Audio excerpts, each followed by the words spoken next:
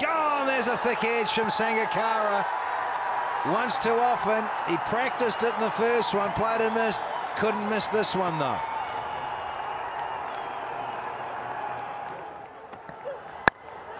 He hasn't caught hold of this. Is it going to be safe or a catch?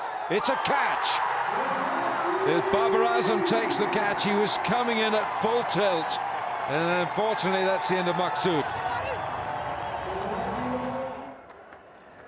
Oh, my goodness. What did I say? Shahzad was set and Wasim tempts him down the pitch and he's gone.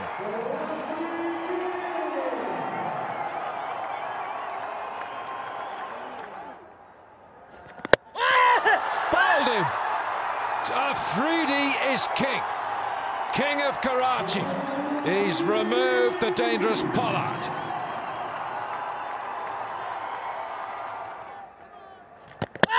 Oh, has he done him? Has he done him? Yes, he has. Afridi wants it. Afridi's got it. He's gone right through him.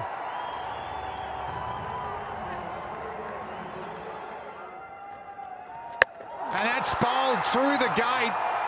Boom, boom. Says, come back soon to Shoaib Malik.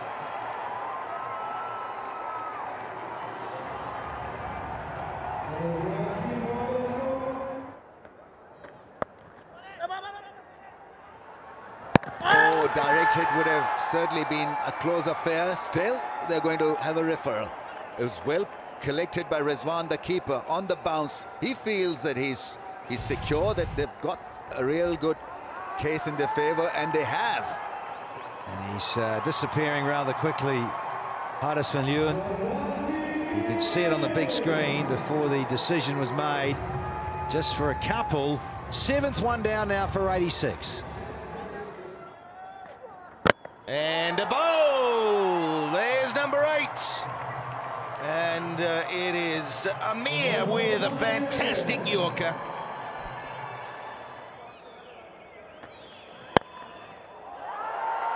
That's number 9. A little bit of a juggle at mid-wicket. And Denley, he's featured in a couple of really good catches throughout the PSL. And he juggles them nicely also.